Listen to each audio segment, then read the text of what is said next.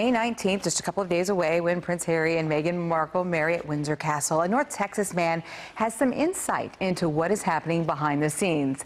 As Jennifer Lindgren reports, the former chef for Queen Elizabeth and Princess Diana knows what it takes to throw a royal wedding feast. Chocolate to make my ganache. At home in Plano, Darren McGrady makes a bowl of cereal fit for a queen. Peaches. The Queen has her own peaches growing at Windsor Castle. McGrady would know. We used to use them a lot at Buckingham Palace. Because cooking the Queen of England's breakfast was once his job. She can have bacon, egg, sausage, everything, but she does. She has cereals for breakfast. In 1982, the royal wedding of Prince Charles and Lady Diana Spencer led him to the palace gates. So we slept outside the palace to watch the royal wedding.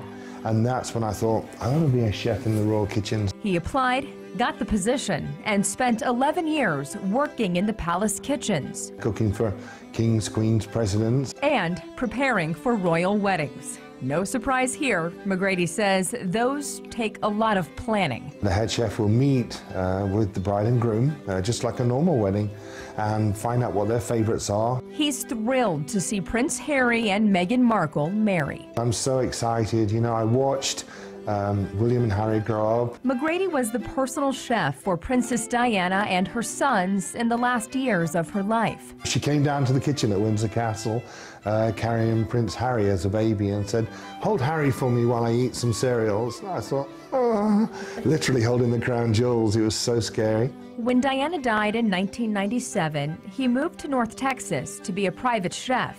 He runs a catering company called Eating Royally today. McGrady will be watching with the rest of the world this weekend. Will Meghan bring something American into it?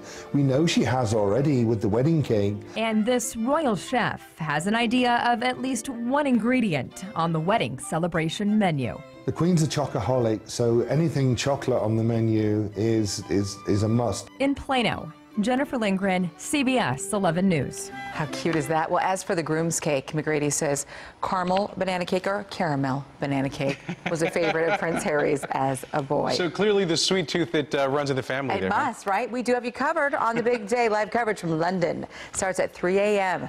Saturday morning.